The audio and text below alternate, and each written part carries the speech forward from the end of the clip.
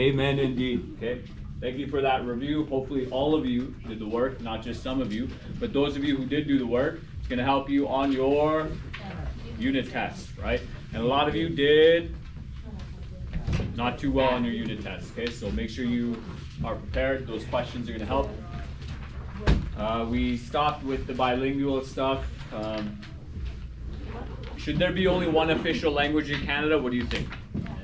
No? It's multicultural. How many official languages should we have? Like 7? 100? All of them. All of them? Right? Is there grade 10s? Is there a reasonable amount of official languages? 1's pretty reasonable.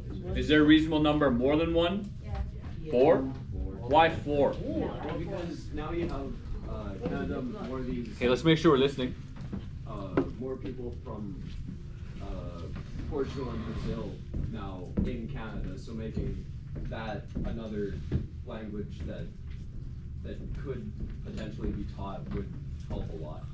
Okay, so should we shift our official languages as our demographic shifts, as you know, we recognize, hey, we have more ethnic diversity than we did 100 years ago.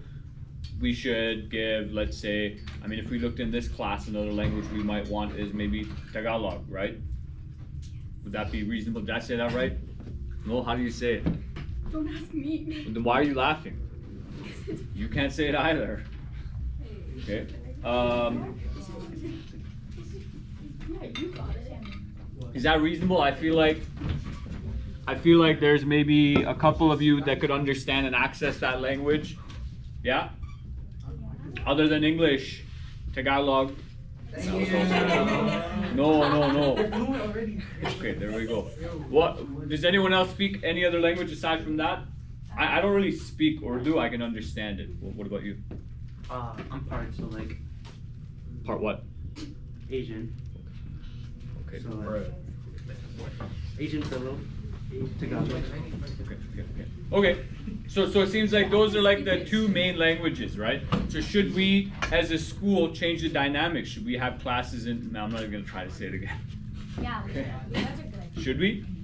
No. Yeah. No.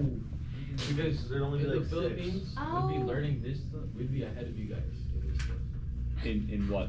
Because in the Philippines, I had to go back a grade when I got here because we're like ahead and stuff like that. Oh, so they're a lot more like. Yeah. Like you'd be learning like physics and stuff in like grade 6. So, because my brother when he got here had to go back 2 grades just because they thought he was dumb, but then he aced everything. He already could. Okay. So we kind of acknowledge, like, just because the demographic changes doesn't mean we change all our, language laws and whatnot. But is it fair to make everyone come here and say, hey, like, we speak English here, everybody should learn English? Is that fair? Yes. Yes. Why? Because everyone else speaks it, so they understand each We go to other. their country. Would it make sense? Yeah, it's the majority. Right. So you raise a valid point. Like, people here speak English. It is our language here in Canada, and so I'm sure. Like, I don't know about the rest of you guys and girls whose families came here, but I know my parents tell me pretty clearly that when they came to Canada, they wanted English lessons, and as soon as they could kind of speak enough, my dad said he just wanted to start working. They offered him like, hey, like, you should take more English lessons and get government handouts. He's like, no, I'd rather have a job. I'd rather do something. It's kind of fascinating, right? I think many people who come to Canada would love for their children to be able to access the language because it provides maybe better opportunities. But sometimes too much knowledge of English leads to chatting in the back of the class instead of, participating. What's up? Something like sign language. Sign language would be pretty cool, right? Imagine if we were all talking to each other and it was silent in the room. Exactly, right? You got more gum over there? Come on, hand it over. Come on. Sharing is caring. Sharing is caring. Come on. Oh, thank you so much. Remember, you gave that up willingly. You gave that up willingly. I just said sharing is caring. Can I have a snack? Just grab one.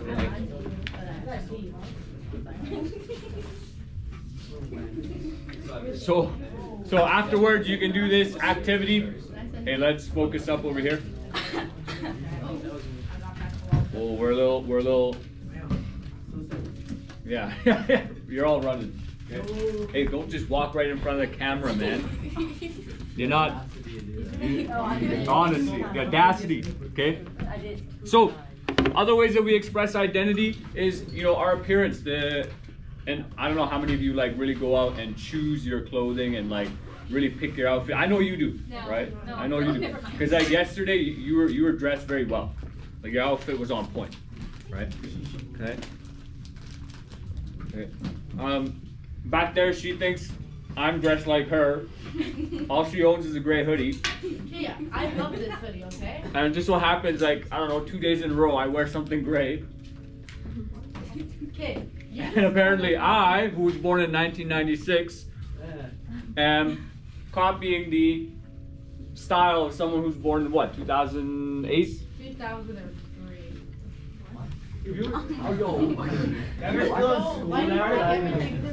I was here first, okay? So you're copying my style.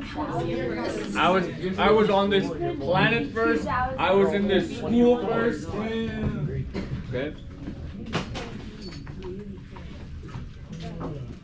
Okay. Is anybody here wearing their favorite color right now?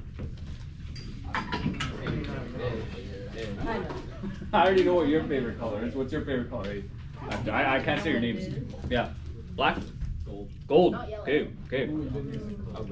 Red? Red gang? Red gang, anyone? Okay. Yeah, can anybody throw out the blood sign? I can't do this. You're gang affiliated. What do you mean? See how that went in? So I'm coach. I don't think you're supposed to be. When the wrong one. Oh, It's not do you kids actively feel like what you wear like says something about you? Do you think what you wear says something about you? Yeah. Like, those people always wearing tails and stuff like that. That's weird, bro. Okay. We're not gonna ask where those tails get attached, but okay. Let's hear over here. Well, I got a shirt and it has a rooster on it, and I like roosters. I like chickens as well. That's not a chicken. I know it's a rooster, but like it's pretty similar, right? Okay, you like roosters. Roosters are your favorite animal. Okay. Many of us agreed that we feel like what we wear says something about ourselves. So like, how would you describe, your identity through what you're wearing? Like, what would you say? Why are you two talking? You're like sign communicating. Anyone? Any takers? So I have a student, one of my former, Well, it really depends, right? Because like people they could go out really stylish. They would have like these different types of style. They would call like this Y2K, indie, and that would like basically just describe, I guess. Okay. You know when someone's like a hooper or like plays sports? When someone's a hooper, Yeah. when someone's a hooper, what do they wear? They wear like sweatpants, bro. They like walk on one leg, bro. They got that hooper walk. No. What does sagging your pants say about your identity? You forgot to wear a belt. He's like that. He forgot to wear a belt. Okay. What is this? What is this? Gang sign. So you're wearing a Hockey Canada shirt. Is that like a goal for you, a dream? He plays tennis. He plays tennis. Okay. I was on the clearance section, so I just did that. Okay. Today I was told I look like I'm dressed to go play golf. Those aren't the golf. Those aren't, you know, the golf. Wow. I'm pretty stiff in the sideways direction because I should not play golf. It's all in the hips. Why are you two laughing? What was so funny about that? That's a golf swing. Come on. I took a golf class in university. Okay. It doesn't look like it. Would is this like Y2K? What is this? Isn't that a guy's That's swag? That's just a high school guy. That's fine. What do you mean? I don't see kids wearing jackets like that. I wear jackets John like wears that. jackets. What's like this? that. What's this? That's like a mom, That's bro. the mom, bro. That's the mom style. Mom style. Look at the boots. Look at the boots. Those are mom boots. Or she's like the main character in a Disney movie. You can tell she's American. She's wearing That's the Yeah, with the heartbreaker. pants that Yeah. die. That's the heartbreaker. You can tell. So she's the main character in a Disney movie, and he's the heartbreaker. Yeah, they always wear jackets. Like that, they always wear jackets. On, bro. They always wear jackets. Okay. What's going on here? Alright, emo. I hear emo. I hear Morticia. I hear. How does that look like the evil stepmother? That's a dude. That's I That hear. looks nothing like I hear lumberjack. There's no resemblance.